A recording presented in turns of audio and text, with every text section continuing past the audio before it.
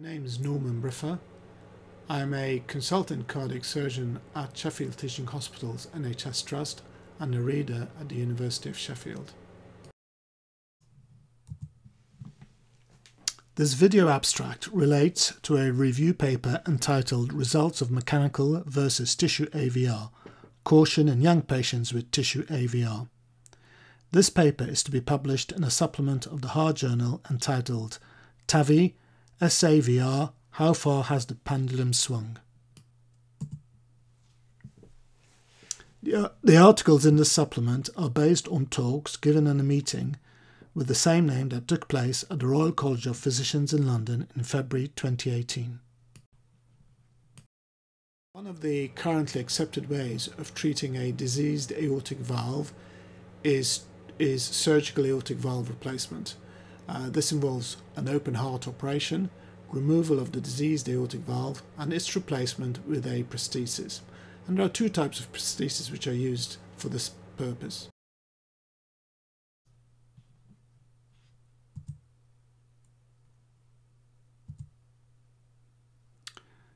The first is a tissue prosthesis, as seen on the left here. Their design is based on a native aortic valve and is made of animal tissue.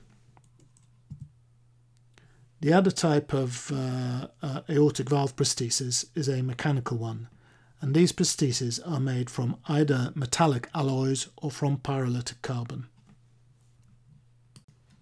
The main advantage of a tissue valve is that the recipient does not require anticoagulation, whereas the main disadvantage is its limited durability, especially in younger patients.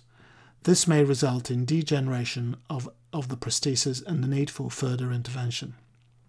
The advantages and disadvantages of a mechanical prosthesis are the converse, namely long, usually lifetime durability as the advantage, and the need for anticoagulation to prevent valve thrombosis and thromboembolism as the main disadvantage. The mechanical prostheses are therefore used in younger patients, and tissue prostheses for older patients, i.e. those with a shorter life expectancy. In this article, I will review the history of the aortic valve replacement operation from the first that took place in 1962, and the surgeon is pictured here, Dr. Dwight Harkin, and he used a mechanical ball and cage prosthesis shown in this illustration.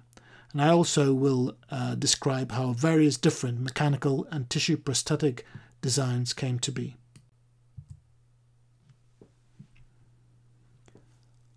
I will look at the two key randomized controlled studies which compared outcomes after valve replacement with either a tissue or a mechanical device, and the main outcomes of these trials, which are still applicable today, 20 years after the trials were completed and the findings published.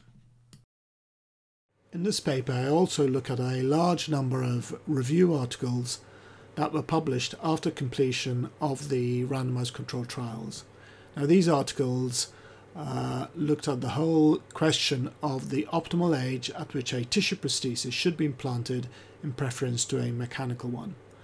And these review articles were either meta-analyses of previous publications or were based on data from large regional and national registries.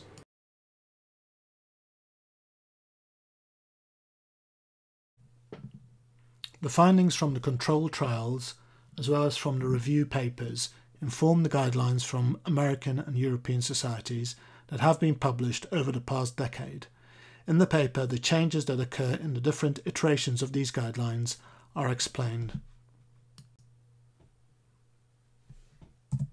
In the final section of the paper, I will examine how the primacy of shared care decision making, a rapidly aging population, increasing healthcare costs, increasing need for anticoagulation for purposes other than heart valve replacement, technological improvements in anticoagulation care, and the emergence of transcatheter non-surgical treatment of tissue valve degeneration, as well as decreasing investment in mechanical valve prosthesis technology, will all have an influence on prosthetic choice and prosthetic development in the future.